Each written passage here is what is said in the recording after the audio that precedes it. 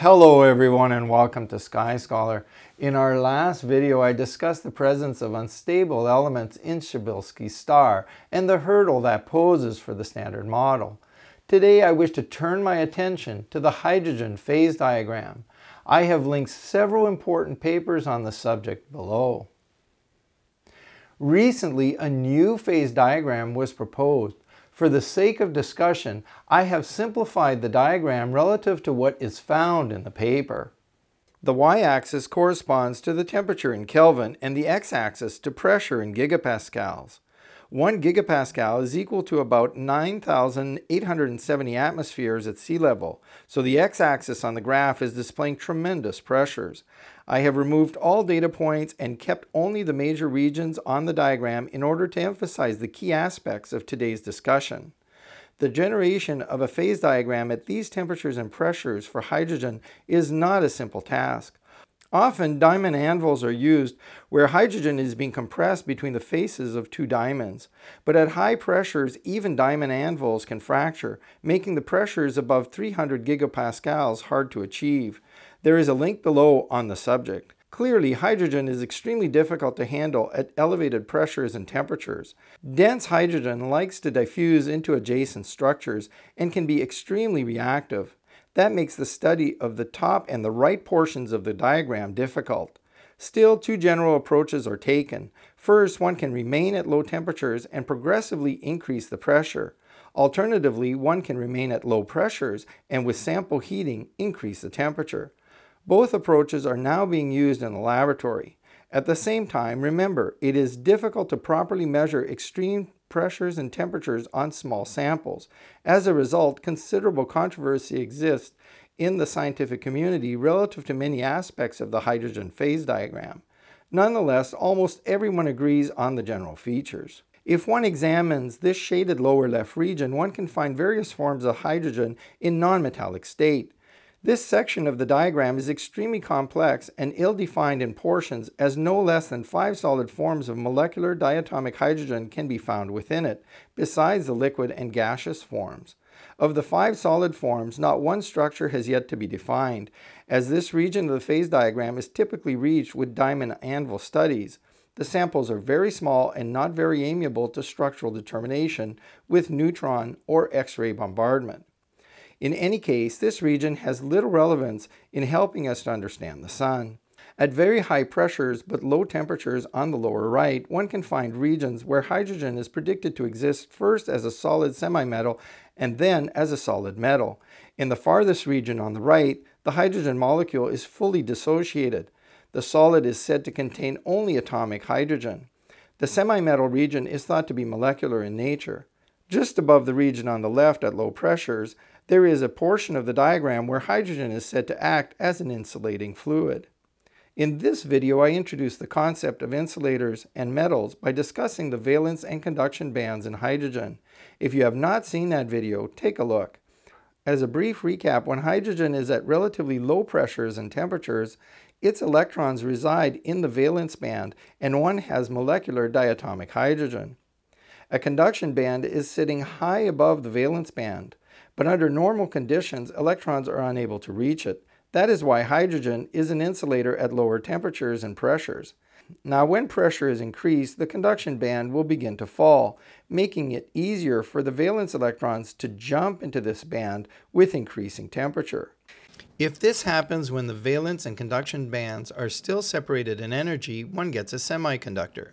When the conduction band first reaches the valence band, one gets a semimetal. With even more pressure, one gets a metal as the conduction band falls to the energy level of the valence band. In our phase diagram, the region where the hydrogen acts as an insulating fluid is still at low pressures, but now the temperatures are approaching photospheric levels. Just above the insulating fluid region, hydrogen is said to become a semiconducting liquid or semimetal. Note that the photosphere would be included in this temperature region.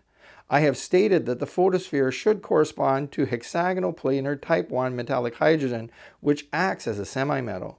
This has been presented in these papers and videos linked below.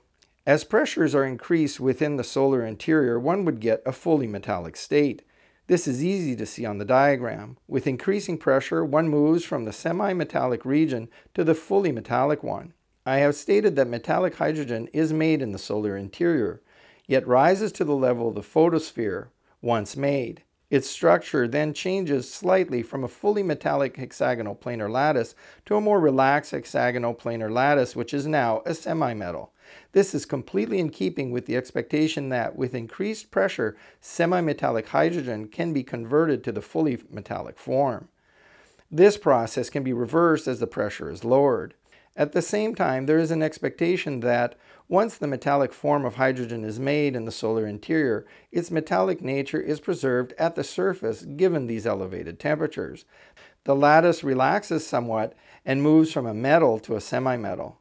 This semi-metal might be metastable, requiring elevated pressures to be formed, but able to exist at lower pressures once formed. It has been argued in this work that fully metallic hydrogen formed at high pressures might be metastable and remain metallic at lower pressures. Recently, under ambient conditions on Earth, this has been disputed theoretically. It is claimed that metallic hydrogen will not remain metastable and will lose its metallic character. However, the situation does not apply to elevated temperatures.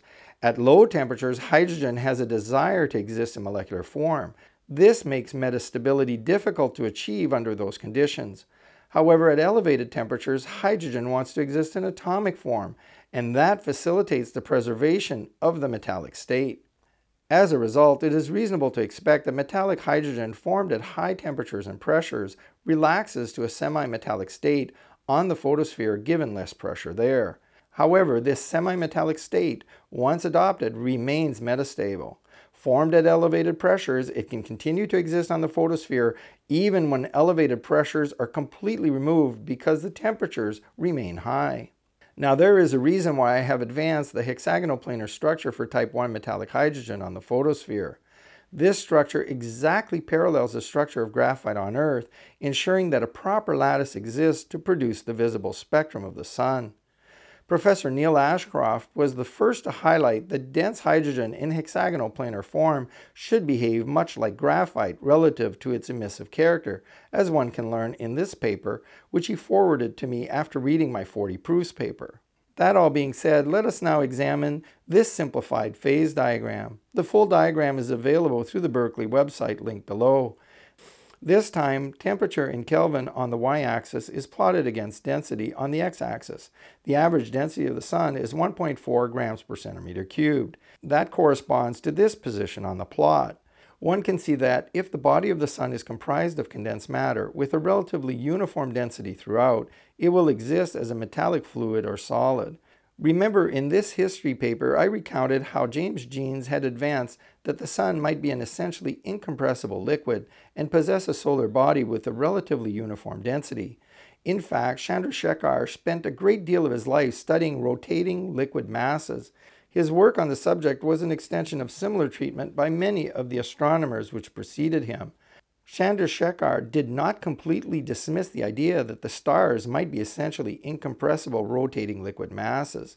In any event, I dispute the validity of this line since we know that the Sun's core experiences solid body rotation as we saw in this video.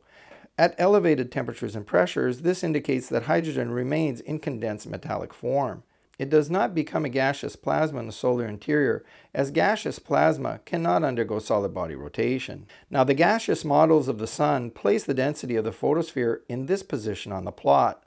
Obviously, at such densities, one cannot have a metallic solid or liquid. So the question is, who is correct?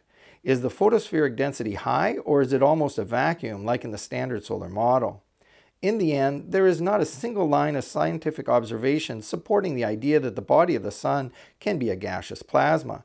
In fact, no evidence is ever produced by the astronomers for such a claim.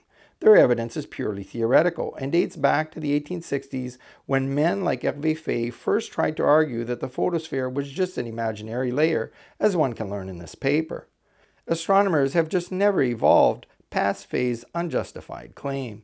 In contrast, the evidence that the body of the Sun is condensed matter is overwhelming, as I highlight in this paper. Let's review a few of the many proofs and keep score of what the observational evidence supports: the metallic hydrogen solar model or the standard solar model. Links to the videos where each of these are discussed are provided below. First, the Sun has an average density of 1.4 grams per centimeter cubed, as I just mentioned. It would have been much better for the standard model if the average solar density was something like 0.001 grams per centimeter cubed, the density of a dense gas. But that is just not the case. The average density of the solar body supports the idea that it is condensed matter. Then we have the fact that the core of the Sun experiences solid body rotation, as just mentioned, as observed using helioseismology. Solid body rotation is a feature of condensed matter. We also have the presence of the tachocline layer in the Sun and shear forces at that level. The need for a real surface or a severe discontinuity in density in this region once again supports condensed matter. Next, consider that the Sun is ringing like a bell, acts as a resonant cavity, and is able to sustain capillary waves on its surface. All of these support condensed matter. Capillary waves cannot exist in a gas. Solar granules provide the next line of evidence. Granules exhibit Baynard convection, which is a surface-driven process, a feature of condensed matter. Then we have all the evidence for condensed solar surface, including visual observation of a surface, which the astronomers must deny as an optical illusion. Of course, there is also the continuous solar spectrum, the directional spectral emissivity of the surface, and the central brightness of the disk. All three of these features point to condensed matter, as explained previously in detail in these videos. The presence of orthogonal displacement of matter in the photosphere and in the atmosphere above it also provides evidence for condensed matter. These orthogonal displacements are evidence of a change in phase, from condensed matter to gaseous. Next, we see the presence of tornadic activity above the solar surface and the impact of material falling back onto the surface after coronal mass ejections. Then we have the presence of magnetic fields and the need for condensed matter to carry the strong currents needed to generate them.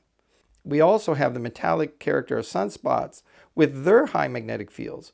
Of course, there is a presence of canyon-like 3D features on the surface, the clear presence of structural elements on the photosphere, and the list goes on and on.